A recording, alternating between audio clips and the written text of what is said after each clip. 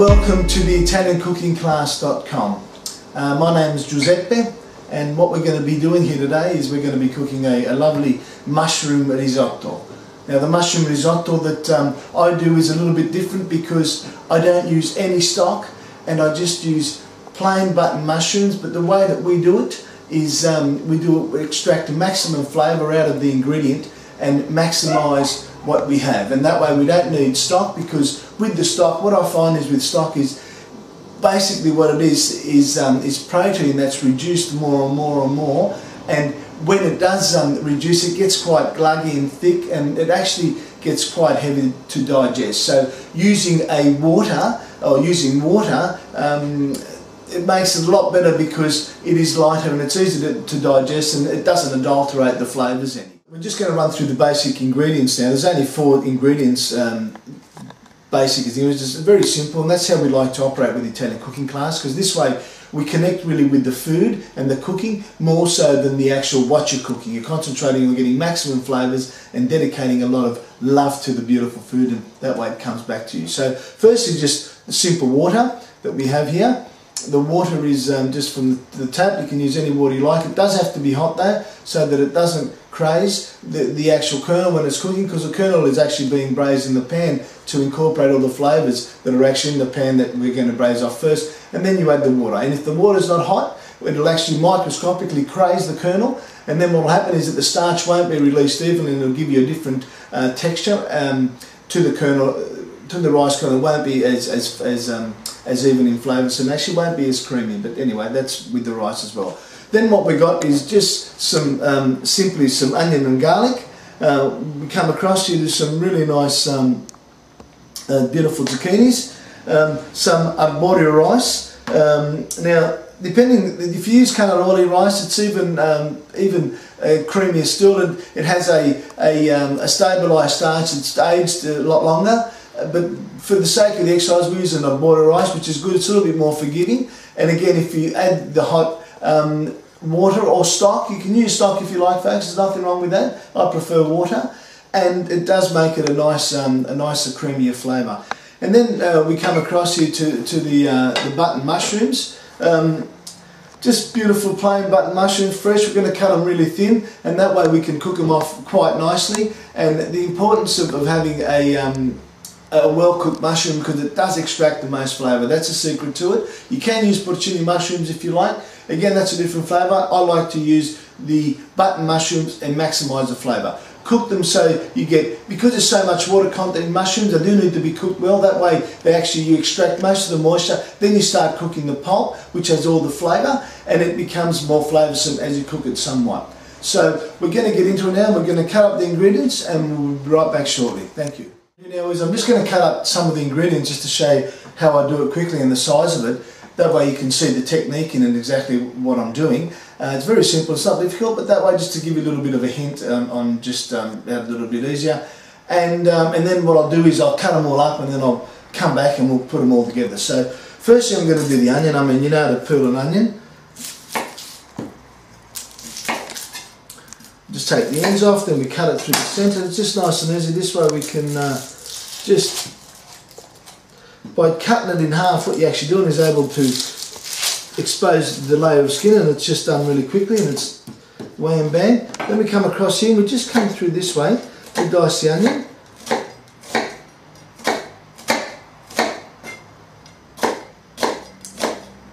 It's always important to keep the fingers behind the blade.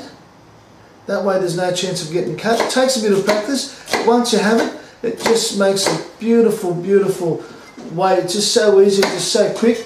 Then we come across this way. Come across we come horizontally across the verticals that we've actually put through the actual onion itself. And then we just come down this way.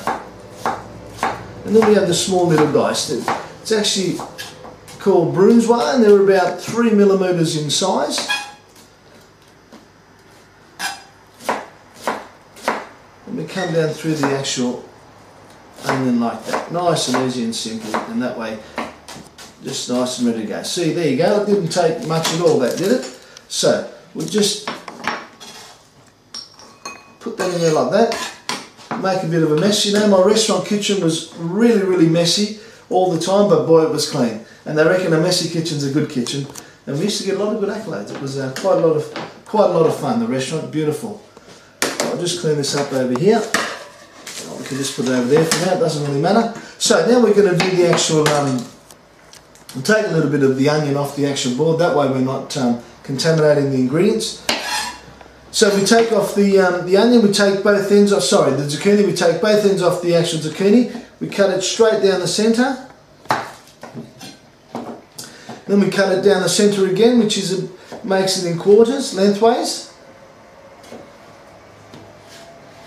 Then what we do is we come across and we cut it at about 5 or 6 mil sort of spaces.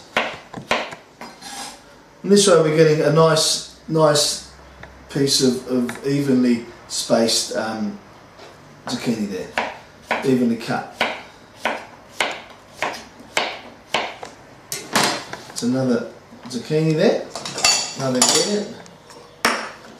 Now what we're doing is we're doing the mushroom, and it's just very simply, just thin, just some nice thin slices. Turn it down on the flat part that you've cut and come back across that way, and we'll have a good look at that. You can see how actually quite thin that is, and compared to my finger, look at that, and compared to the actual blade of the see how close it is, the blade of the actual knife and everything, it's really quite thin. So, and it does make a difference. When you get a bit of practice, you can actually cut it quite rapidly and do it nice and easy. But if you can actually just do it nice and slowly, it does make it nice. You just get a nice sharp knife and just come down through that way, just like that. Nice and simply and slowly, and back that way as well.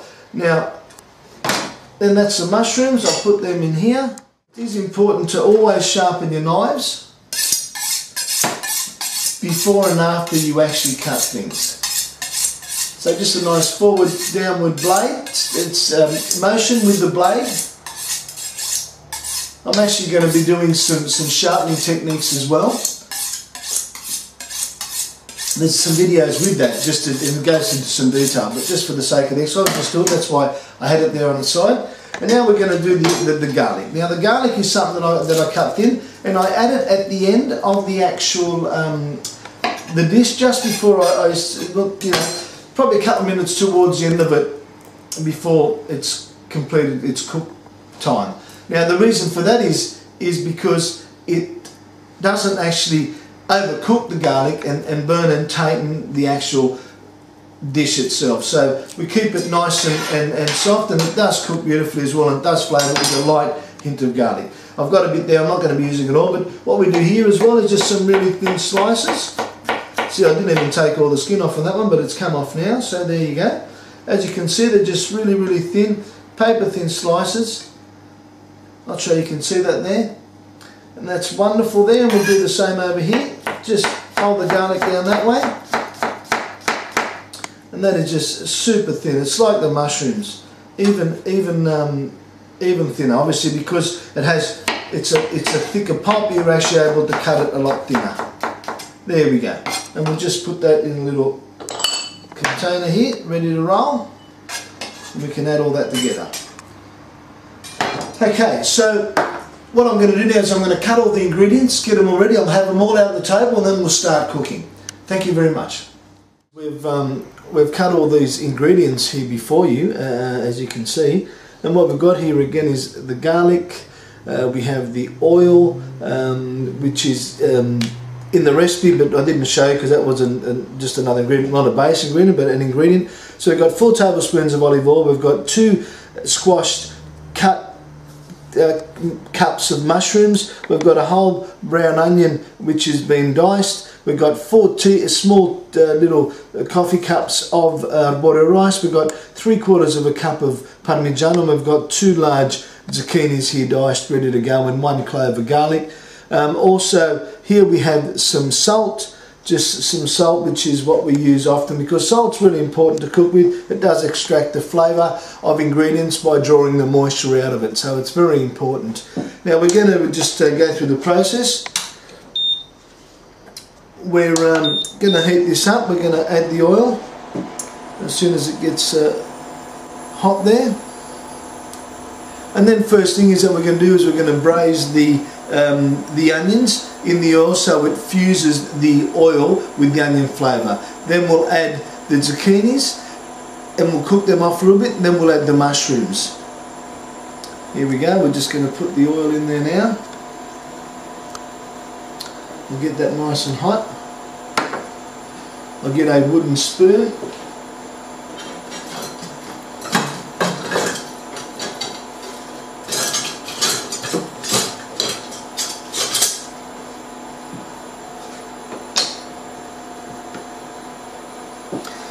With salt, what actually happens with the salt, folks, is that the actual salt is a flavour extractor. It's not a flavour enhancer because it doesn't add flavour to it. It actually brings the flavour out of the ingredient. Now, again, it does that by drawing moisture out from the centre of the ingredient to the surface and bringing more flavour that way. Just a fine example, prosciutto or salt air cured hams and things like that, they're actually raw, then they're salted, and what happens is that the flavour gets drawn to the surface and then the air dries the actual moisture of the ingredient, and then it becomes dry but still having lots of flavour. So that's what you're actually doing, is drawing the flavour from the inside of the ingredient to the surface. And what has most of the flavour? It's the inside, the heart of the actual ingredient. So now we'll just go back down here. We're going to just cook this off nice, as you can see. We're just going to season a little bit. It is important to season each and every ingredient. That way the flavours are individual and they're not drawing on each other's seasoning. So if you season everything a little bit, what happens is that all the flavours are the right seasoning, and then you get a beautiful flavour in the complete dish. Okay, as you can see here, it's not totally cooked, but that's okay because it's still going to keep cooking in the pan even though we add other ingredients. So what we're going to do, I did say the mushrooms first, but what we'll do is we'll add the zucchinis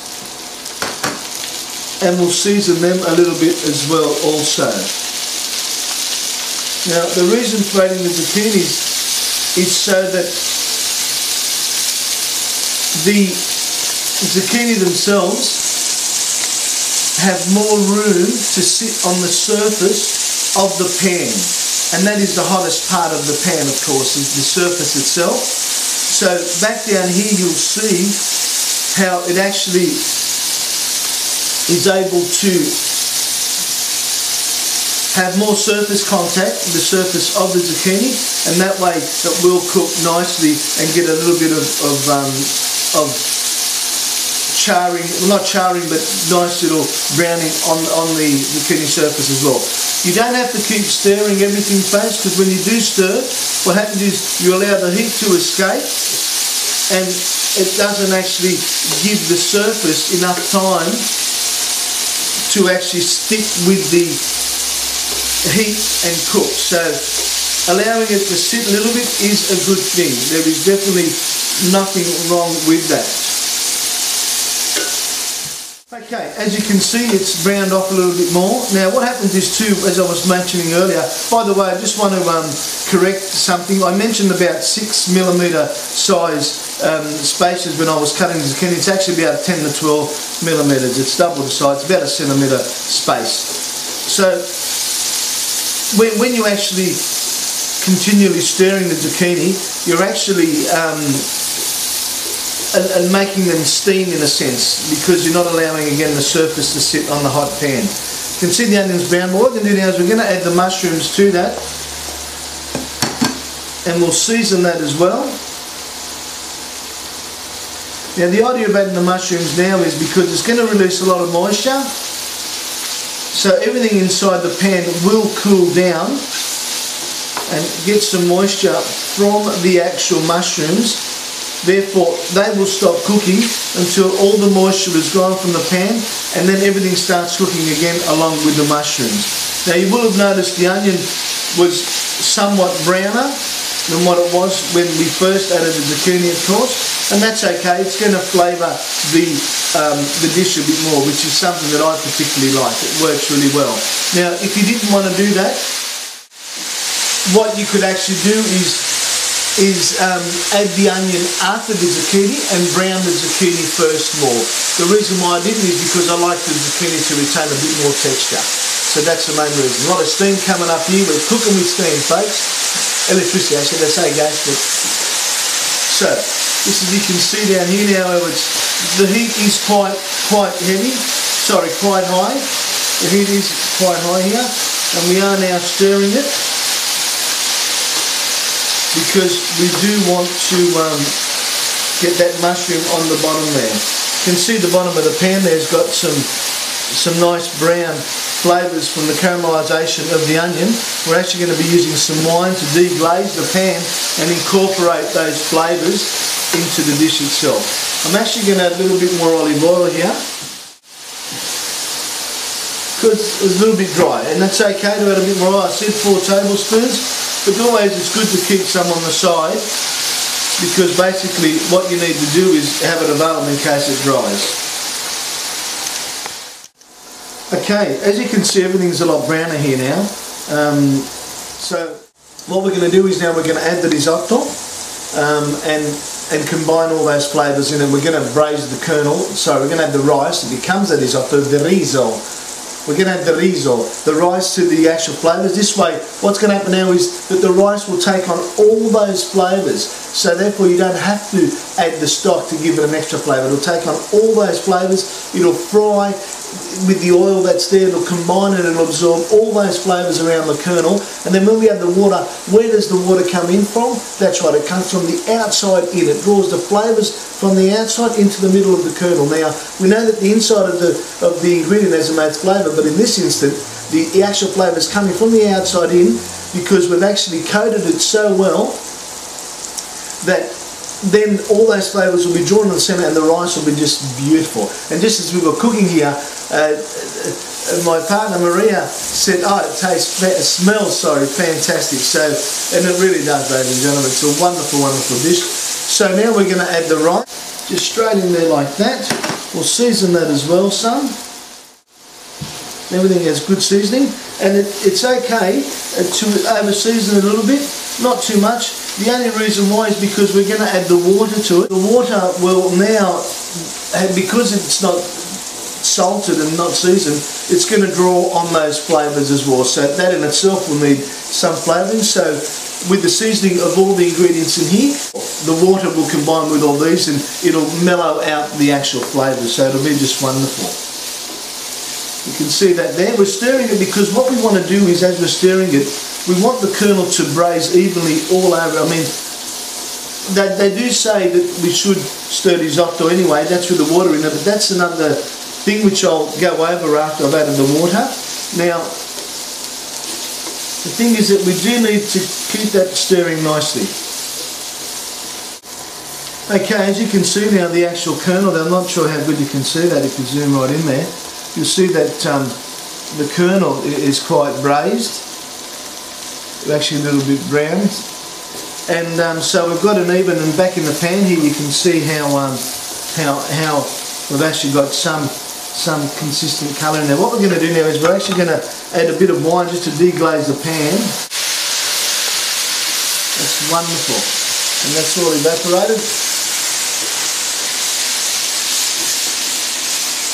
So we can see that there like that. Beautiful. The rice is nice, and now we're going to add the water. The water has been heating up over there. Now what I'm going to do is I'm going to add the water and I'm just going to let it sit. I know that they say you've got to stir risotto, but that's not the case. You can let it sit for about 8 to 10 minutes, and then once you stir it, the first time, about after 8 to 10 minutes, then you do need to stir it. Now the reason why it doesn't have to be stirred is because so you just cover it like that. As you can see, just cover it. That will turn the heat down to a good temperature where it can just cook away nicely. Just cover it. That water will be absorbed. Because the kernel is so uncooked, it is going to take some time for it to cook, of course. So it can sit with the water in there covering it for about 8 to 10 minutes, 10 minutes round, and at that point it's starting to really cook. So you want to make sure that it does cook evenly at that point. That's why it is important for the next 6 to 8 minutes to start stirring at that point, and then for the next 6 to 8 minutes keep stirring, because that way the actual kernel does cook evenly. As you can see, folks, we've added some more water to it just to give it some more fluid to cook in, because it did actually dry up some, but it's hot water that we added, of course. And we are going to give it a final cook. It's not far from being done.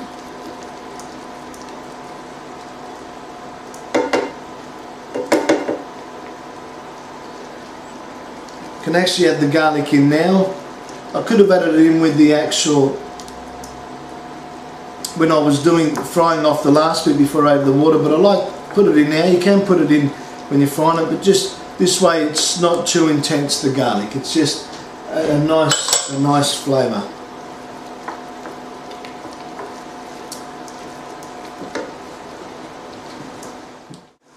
Okay folks, so it's nearly done. What we're going to do is we're just going to taste it to see the texture, what it's like, and obviously the flavour, and then we'll add the parmigiano, and then we'll just about serve it up. So we'll come over this, we'll get a spoon here, and we'll see how it's sort of sticking to the bottom, because it's just about done, all the moisture's right.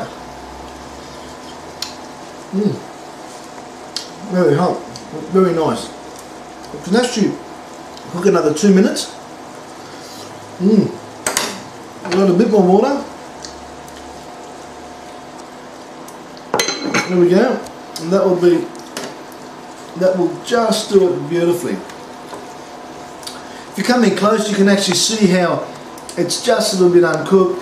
The rice kernel is actually still a bit opaque, not so translucent. We want it to be more translucent. It's still a bit white in colour, so that's why you can tell that it needs a bit more cooking. It hasn't been quite 18 minutes,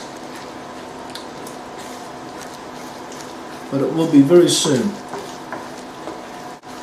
But at this point we can actually throw in the parmigiano anyway. So we'll throw that in there like that. We'll just mix that through beautifully.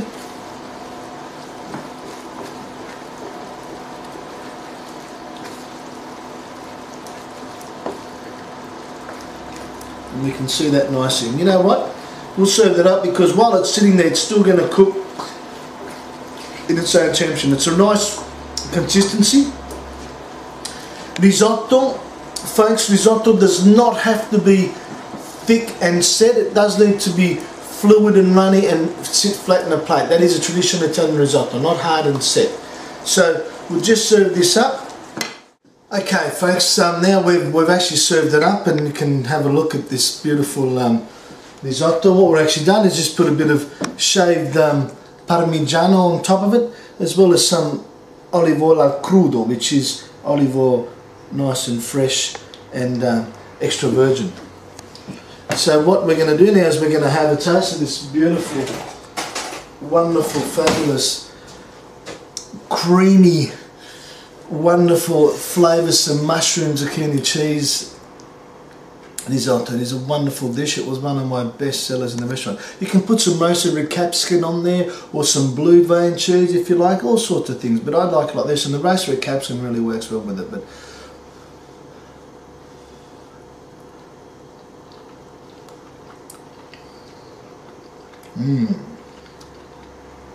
buonissimo, è proprio al dente.